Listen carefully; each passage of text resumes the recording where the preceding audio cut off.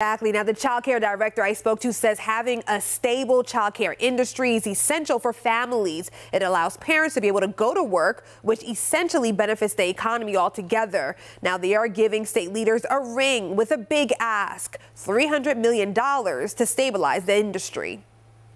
My name is Parker Brennisell and I am 10 years old. I am calling to fund child care now.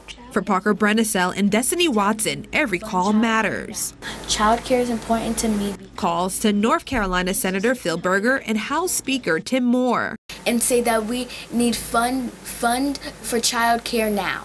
They are part of an organized phone blitz, making their voices heard on the importance of having child care. Because now my parents know that I can actually come to a place that keeps me safe and healthy, and they don't have to worry about me. And why it matters to them. The teachers are super nice and I can make new friends with new kids, and the food is really great.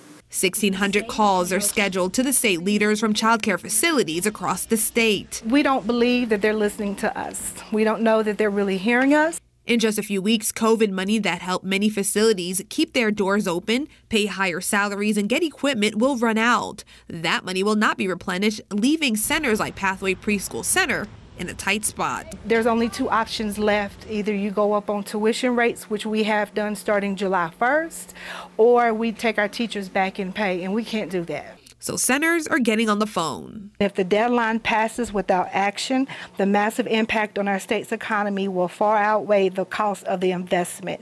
Because time is of the essence. It kept our doors open. We were essential. We are still essential.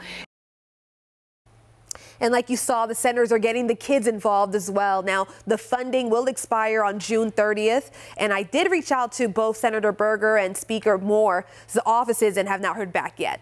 Back to you. All right, Jesse, thank you.